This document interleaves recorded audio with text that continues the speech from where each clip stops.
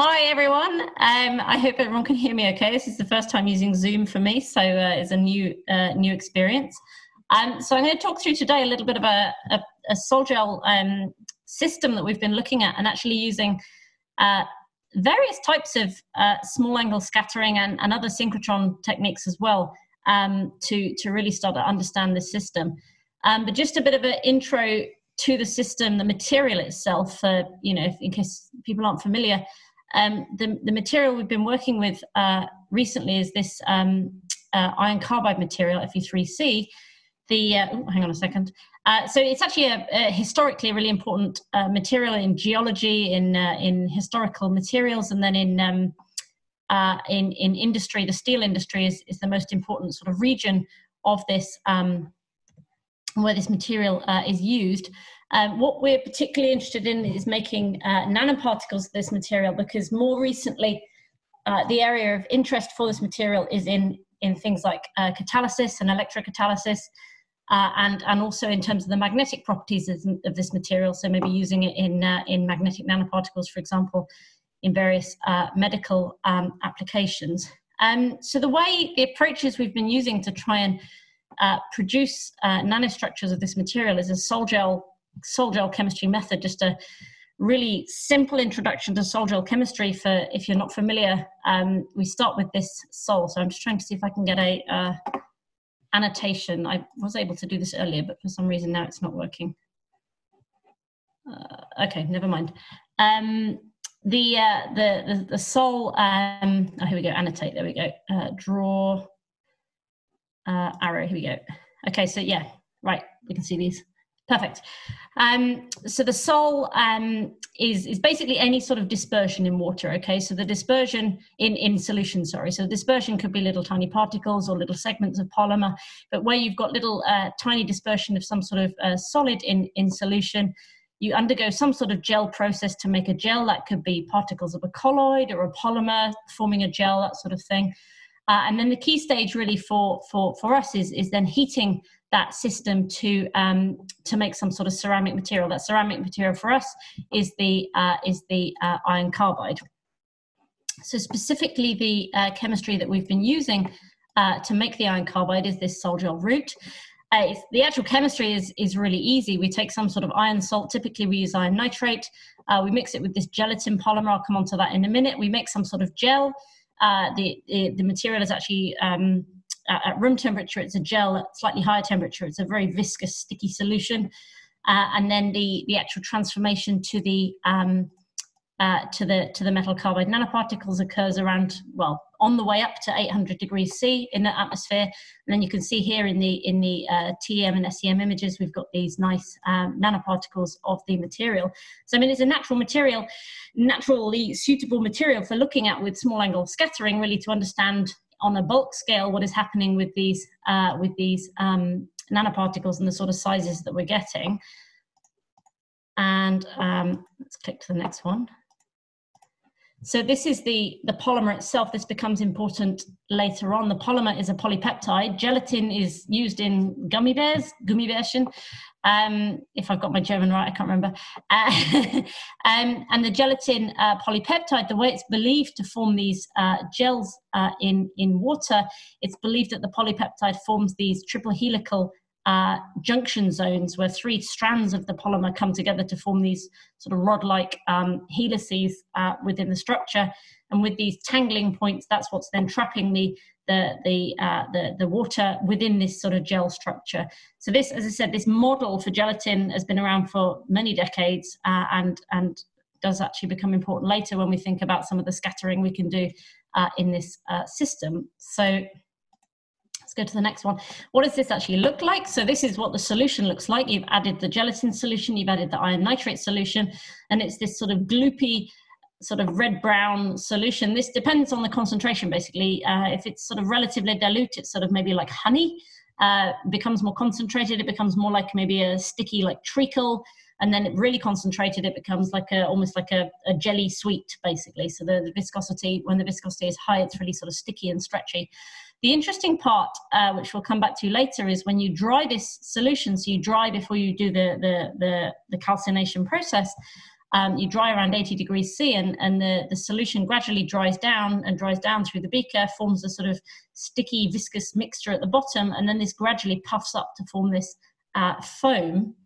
That foam structure is maintained during the pyrolysis. So you take the foam, you heat to 800 degrees C in nitrogen, and the result is the foam. It contracts slightly, so it sort of shrinks a bit, but the foam structure is maintained really nicely. There's some electron microscopy images of the foam. So what we've actually got is a carbon foam. So the gelatin polymer has decomposed to a carbon foam, and then embedded, you can see this speckly appearance. I hope you can see anyway, the speckly appearance on this TEM image, and then a zoom in area section of that TEM image here, you can see the nanoparticles. So we've got a carbon foam with embedded nanoparticles of the iron carbide material. So we didn't intend to make this foam. What we were aiming for was some iron carbide nanoparticles, but actually, if you're thinking of applications in catalysis, for example, where you want large quantities of a fluid, gas or liquid, to flow over catalytic nanoparticles, then actually a foam structure is quite attractive. So we've spent a lot of time, first of all, trying to understand how these nanoparticles form, but also actually trying to understand how this foam structure forms. So I'm just going to talk really briefly about the later stages, because it's actually the foam formation that I wanted to talk about mainly today. So we've done some really loads of stuff. The PXRD is the work we've already done that's published. On most of this is done at Diamond Light Source in the UK. Wax and Sachs on I-22, and then PDF on I-15-1 at Diamond as well. This is just a plot of the wax data from I-22, which, I mean, it's really beautiful. You can see the first stage, we get some iron oxide nanoparticles nucleating.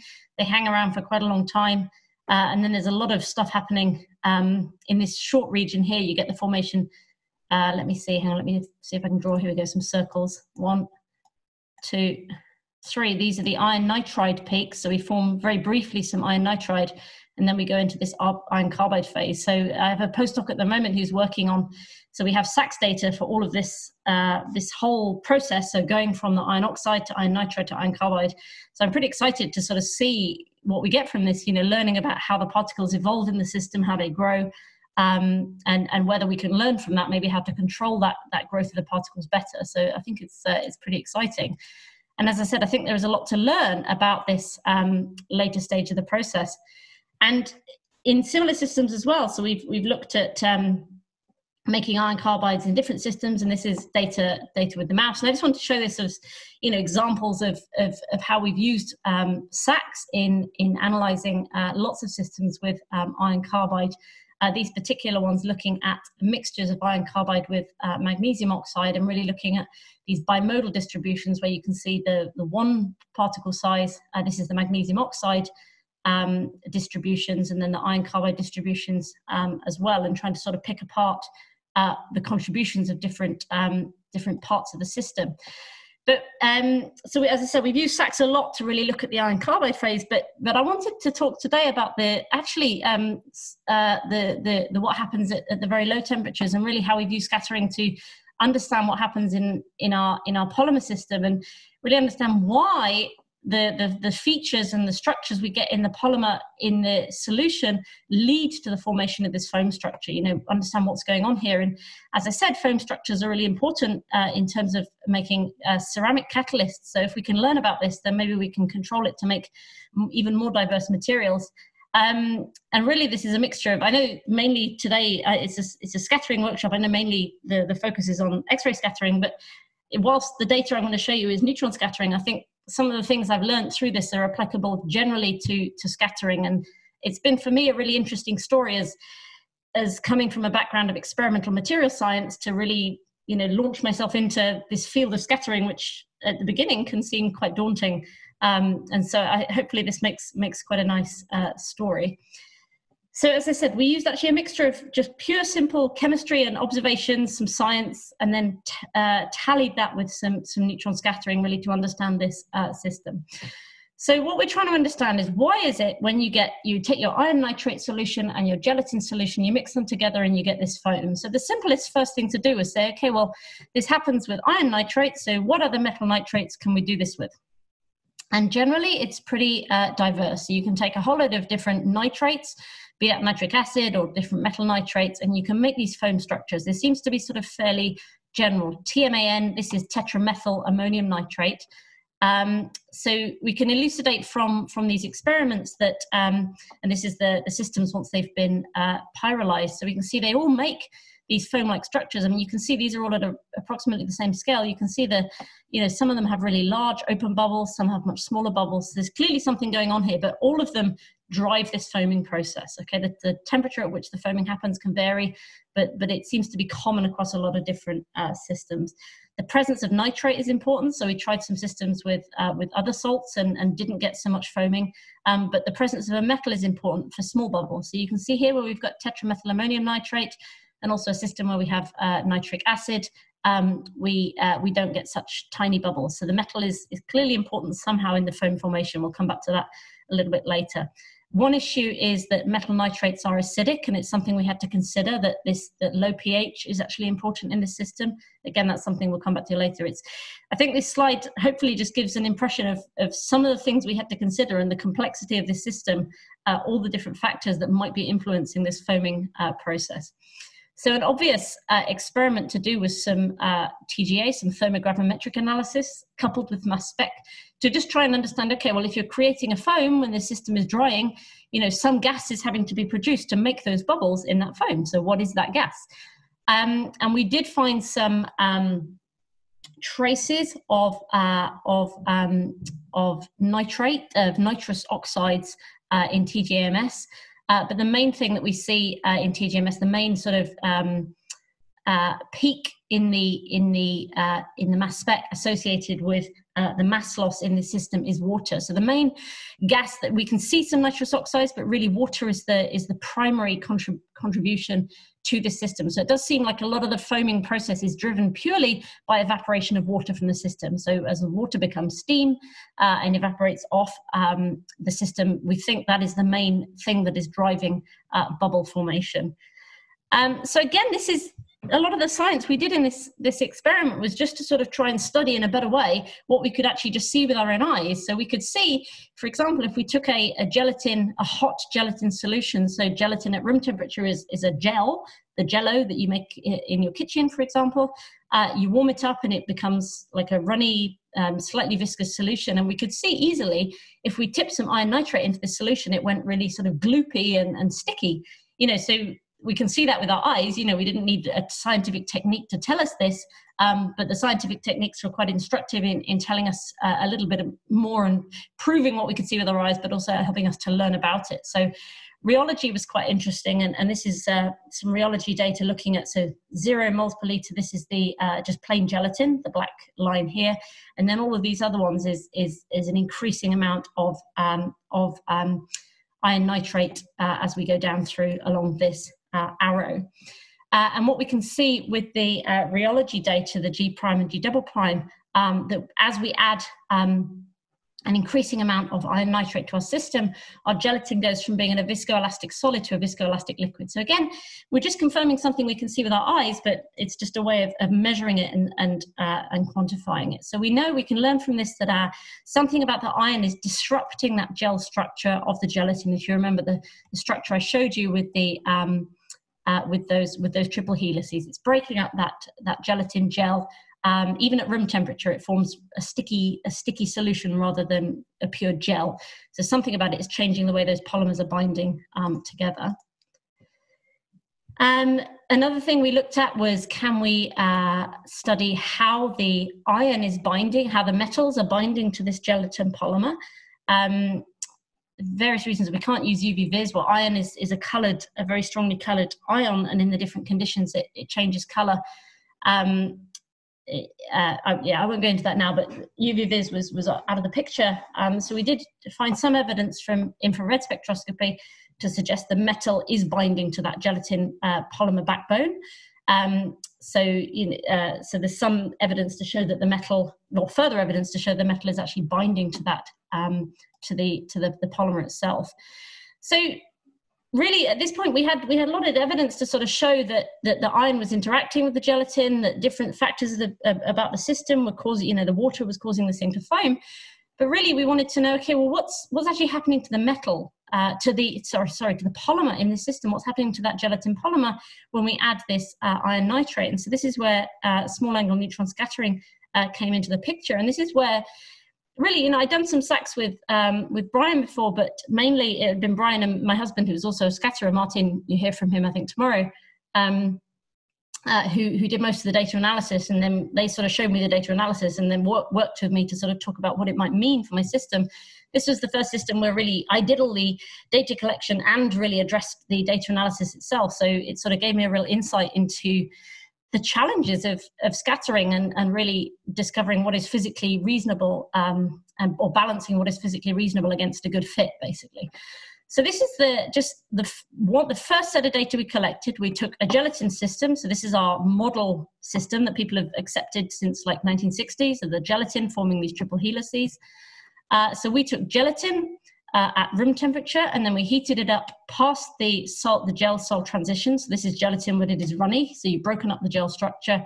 And we got small angle neutron scattering data for both of those points. And you can see actually the data points are pretty similar for both of those regions, the gel and the sol region. So because I was relatively new, as I said, to this field of neutron scattering, the first thing I did was say, okay, well, what have other people done in the literature around gelatin? I'm not going to put the reference to this paper because whilst I think there are some issues with this paper, it is still really nice science. I think maybe we're a bit, how do I put this democratically? I think it's instructive in showing how maybe you can get a little too enthusiastic with fitting, and maybe you need to consider what is physically realistic. So I'd say the first thing about this paper, to me, is again, I'm an experimental materials chemist. I spent my whole life, making samples and analyzing them. I wasn't from a scattering background, so it's quite off-putting, from that background to come and see, a lot of maths and the discussion. But what really made me interested was this region here. So they talk about this Q region in their system. And they rationalize this, the way they fitted their data to get the line fit to understand their system. I should say this is a gelatin system at room temperature in D2O, so similar to what we were measuring. The way they fitted it, they used a rod-like structure to model this gelatin triple helix. So if we just go back here, they said, okay, we've got these triple helices in gelatin where the polymer is twisted together. That's going to take approximately the shape of a rod. And so we're going to rationalize this region of our data as a rod-like component that goes in with the fitting. Now, what I discovered when I really sort of started digging down into this paper and then comparing it to my own data was, okay, well, they used this fitting, but actually what they didn't do was take a gelatin gel and heat it above the sol transition to test whether this rod-like structure was then going to disappear. Because in theory, when you melt gelatin, you go to the sol state and you unravel all those triple helices, you should no longer have those rods in the system. These rods here should disappear and become basically like just an open network where all the polymers are floating freely in solution. This is the accepted model for gelatin. What we found when we did scattering on this system, you can see some small differences in the scattering, but really it's not significant, and it seemed maybe a little unreasonable to say, okay, well, we can use this rod-like structure. So at the time, for me, this was really frustrating because, it's sort of a case of, well, how do I go about fitting this data and how can I sort of agree and, how can I use the, stuff that is in literature and, can I trust it basically in fitting my own data? And it made me really question, well, how am I going to fit this data? And really the revelation to me in this work was to say, okay, well, hang on a second, before I do any fitting, before I worry about getting this really nice line, and my lines are not exactly perfect, I'll come back to that later. I got so caught up in worrying about how I was going to get this nice line that I forgot to maybe step back and say, okay, well, what is actually this data telling me even before I try and fit it? I know in some systems it's not so easy to do that, but I think it's nice to show how in this system it really worked well. So I took a step back for a bit, and actually I got in touch with a guy at NIST who's done a lot of neutron scattering with polymers, and he helped me through this. But what we discovered was actually we didn't need to fit the data at all in the system, which is really nice. So We did some experiments where we did sands of gelatin. So this is plain gelatin at the bottom here. There's 0 multipoliter, there's no iron. And as we go up, we're increasing the concentration of iron nitrate as we're adding it to our gelatin. And as you increase the iron to gelatin ratio, you can see this Guinea region here, the turnaround point basically in the data shifts to a higher Q. So this guy, Nis Bulem Hamouda, has done a lot of work on both synthetic and biological polymers using very simple fitting methods, just a simple polymer correlation model. And basically what we can sort of take from this is this shift to a higher Q in this sort of turnaround point is to say, okay, what we're probably getting in this system is a contraction of that polymer. So basically the polymer becoming more sort of contracted in the solution. Hang on a second, why is this not? Go back to the mouse. There we go.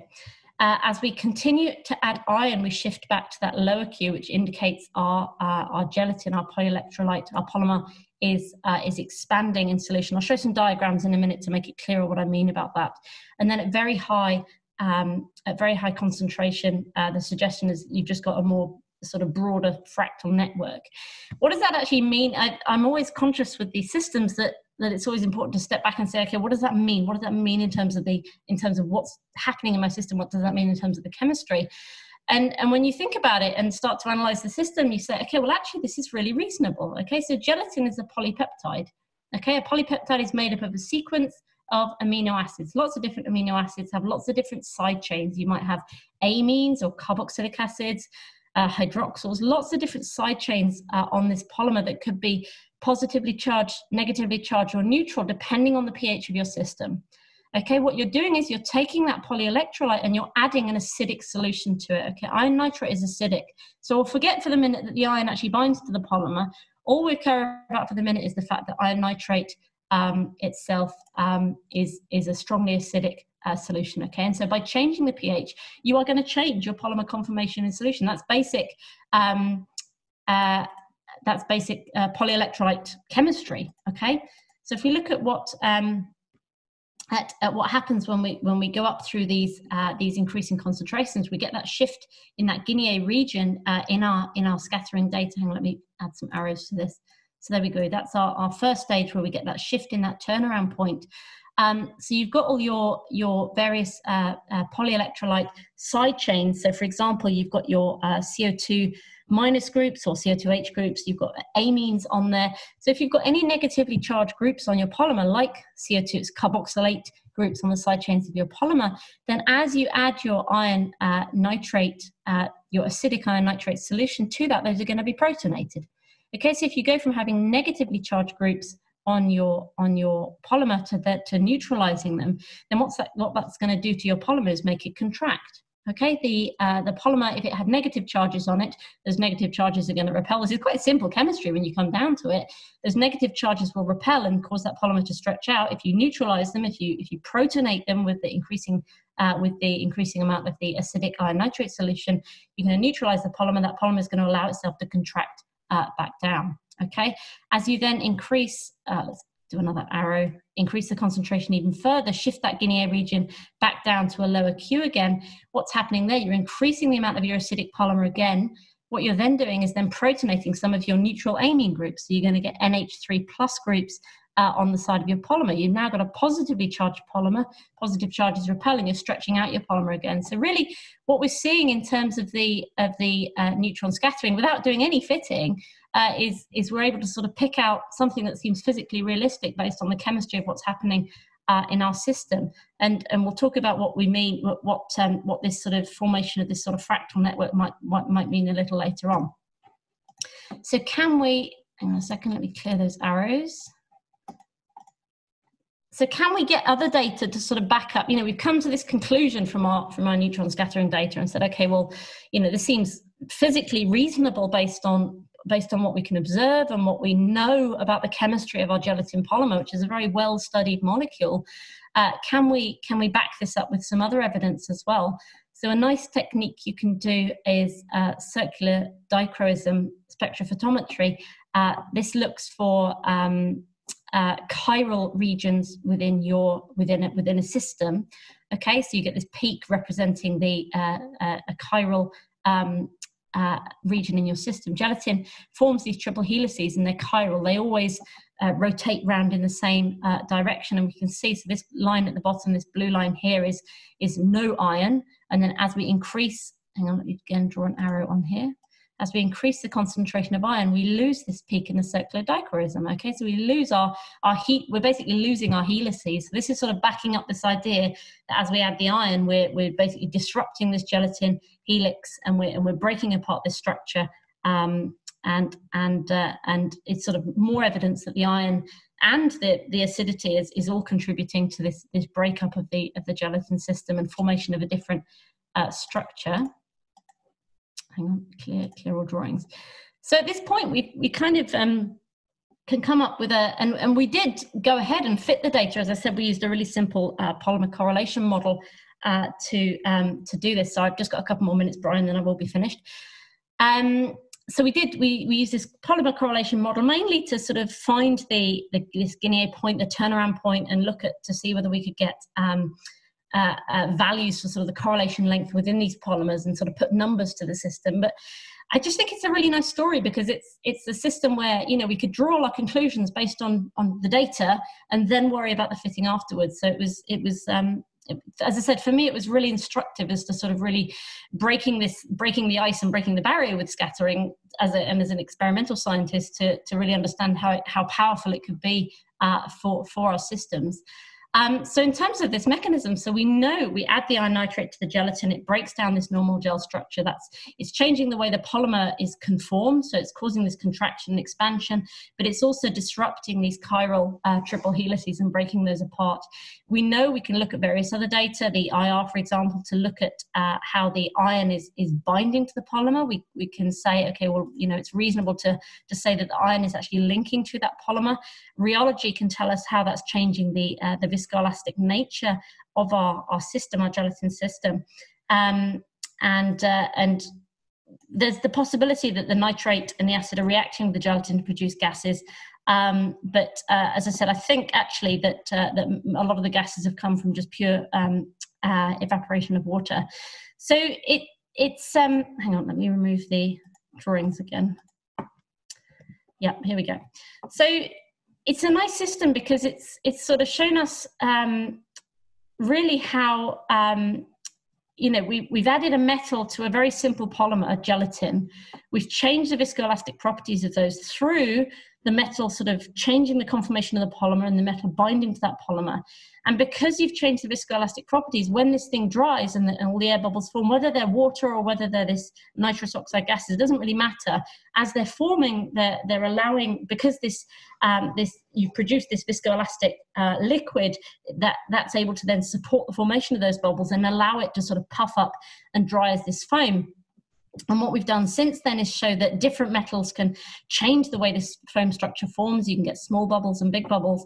It really allows us a way to sort of tune the formation of a foam structure and maybe make some ceramic foams of different shapes and sizes and different properties, really from a system that just does everything itself. You know, you don't have to control this. You just put it in an oven and let it dry.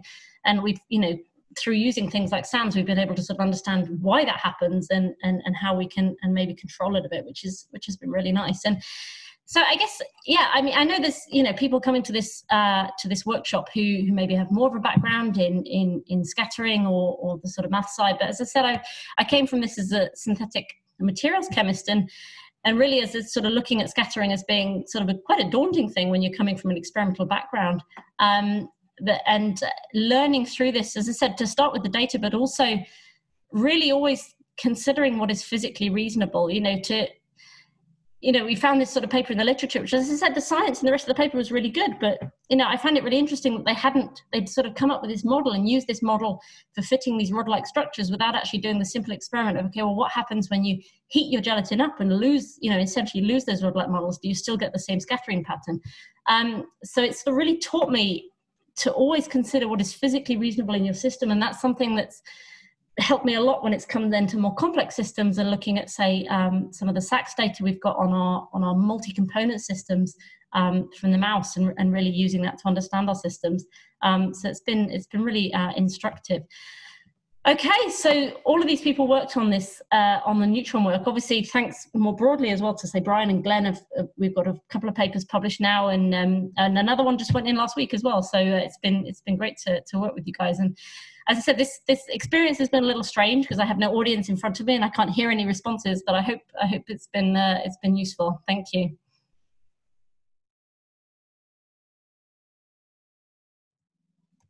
So if I talk, can people hear me? So it just might be easy. I'm not so quick at typing, so it's maybe a little easier to. Yeah, so this question about the matrix. So if you're making an oxide ceramic, obviously this is not an issue because the gelatin burns off, and a lot of the work we've done in the past has been on oxides. I've seen all the yeses there. That's great. Thank you. So and we've delved a little bit into oxide ceramics with this, but actually the carbon matrix has proved a lot more interesting and exciting. The iron and carbon go hand in hand, and in theory, if you have enough carbon in your system, you should be able to reduce all your iron oxide to iron carbide and have an exact amount of carbon that you need to just do that without any left over. In theory, that should work, but in our experience, we seem to need to have an excess of carbon to actually make the system go, to get to that iron carbide stage, which in terms of producing a phase pure or a pure, you getting a picture for Twitter or something, Brian?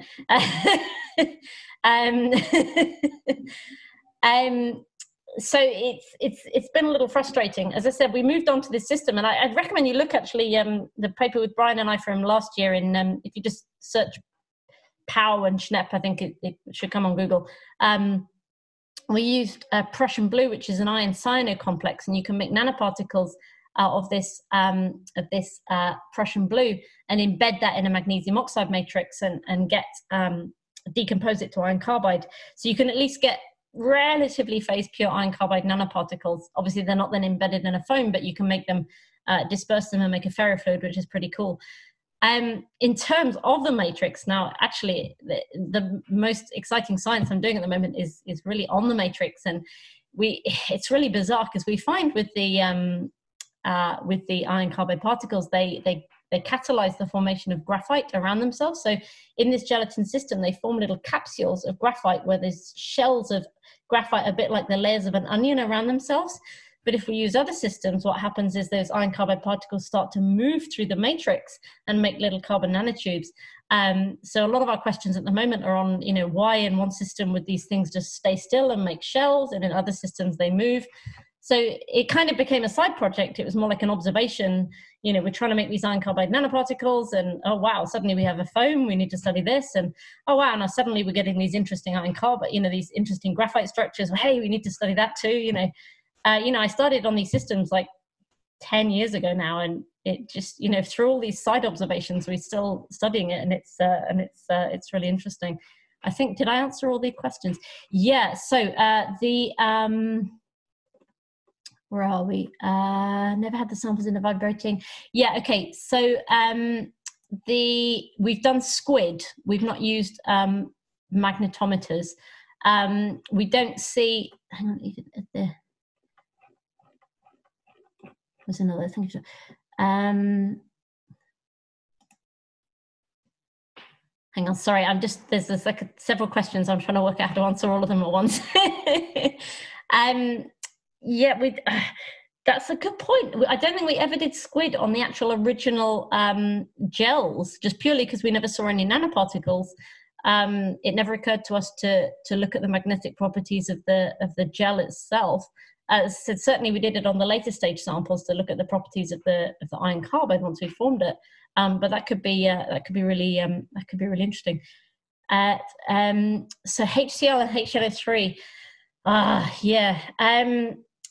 I don't know. I mean, the snag with these systems. So the question is about why HCl and HNO3 would produce different foams. What I'm sort of learning with these systems is learning to accept the complexity of a biological system, really, and acceptance, I guess, that as much in detail as I can study these systems, you know, there's always going to come a point where the complexity of the biology just becomes too much, you know, and we have to just accept our limitations. You know, I think probably it's to do with some of the chemical reactions that go on this system when they're heated in comparison with the HCl and the HNO3. I imagine, I mean, certainly we see formation of nitrous oxides, which would suggest that the HNO3 or the iron nitrates, so the nitrate systems, which is a strong oxidizer, is oxidizing the gelatin. So I think probably the chemistry, I've just seen Brian's question. So that I think the chemistry is just different in terms of the way the gelatin decomposes with the HCl and the HNO3. Something that, and this kind of links to Brian's question, now we understand the foam formation better. Yeah, as I said, we've kind of got sidetracked with studying the carbon, that, you know, I need to get a student onto working on the foam structures themselves.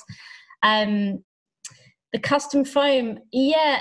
So what I find fascinating about these systems, and this blew my mind. So if you take a gelatin with iron nitrate, you get a foam with pretty big bubbles. If you take a gelatin with magnesium nitrate, you get a foam with pretty big bubbles. And if you take a 50-50 mixture of iron and magnesium, you get tiny, tiny bubbles. Brian remembers this. This is from Japan, you know, and I still actually don't understand why, you know. I think everything is dependent on I think a lot of it's dependent on the rheology of the systems. But as I said, I don't really have a student to spend time on this at the moment. So yeah, okay. So in your experiments where you probe the different metal nitrates or the pH kept the same in all systems, yeah. So this was a challenge of this system because we knew that by adding iron nitrate, you know, we weren't just adding iron, but basically we were adding iron, we were adding nitrate, we were changing the pH. So we tried to do every experiment we possibly could to try and just change one thing at once, which, you know, was kind of impossible. But by doing multiple experiments, we hoped that we could dig down into how individual features were affecting this. So yes, we did try adding, so with different metal nitrates, we tried doping it with, say, nitric acid to change, you know, to try and make sure we had the same pH. Honestly, I mean, most metal nitrates are really strongly acidic, so we weren't sure that was such a big deal. Something that we did that I think was quite nice was the experiments with tetramethylammonium nitrate. So what you've got there is you've got the nitrate ion, but the cation is this tetramethylammonium. So hopefully a big cation, pretty soft, hopefully should not interact with the gelatin too much.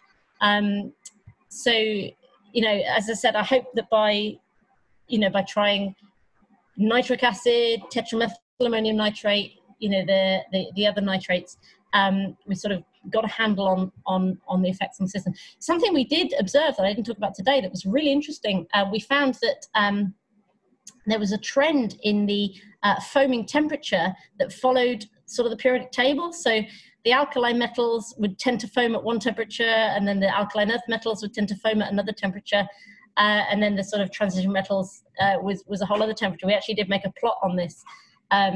So I think the hardness maybe of the metal cation is also pretty important. In the end, we sort of had to sort of concede that there was a little bit of a, as I say, limitation on what we could do in the system, because of the complexity of it.